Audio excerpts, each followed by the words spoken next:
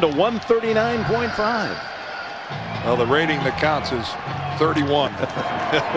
Unstoppable. As the Broncos learned last week in Indianapolis. Here comes Dante Hall. 40. Got a chance to go. 50. Vanderjagt to beat. Touchdown, Dante Hall. 92 yards, and they're going crazy.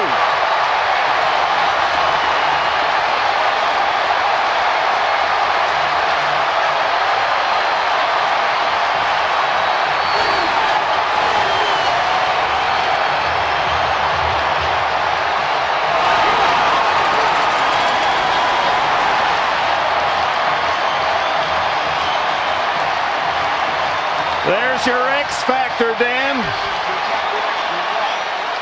4 kick returns for touchdowns during the regular season. Weeks 2, 3, 4, and 5. It has been a dry spell until now.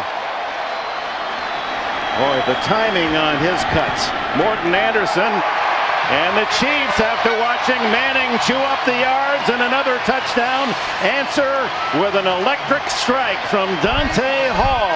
92 big ones for a touchdown. And keep in mind, down the stretch in the regular season, the Colts gave up 2 kickoff returns for touchdowns. One versus the Jets, one against the Patriots. And the kickoff coverage team for the Indianapolis Colts is leaking oil. And Dick Vermeil, we're back in it one more time.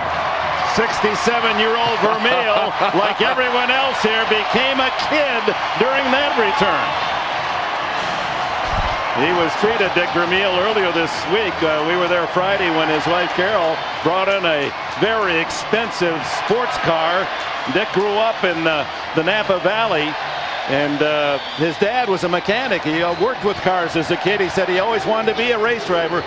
Ooh, he's got something that has a little... Yeah, well, let me tell you something. Dick Vermeil can only hope that his sports car can corner and accelerate like Dante Hall. He can only hope. And I don't know what kind of gas mileage Dante Hall is getting right now. But that was, talk about much needed tonic for what ails you. Oh, it's the Colts now stunned, and will that be the turning point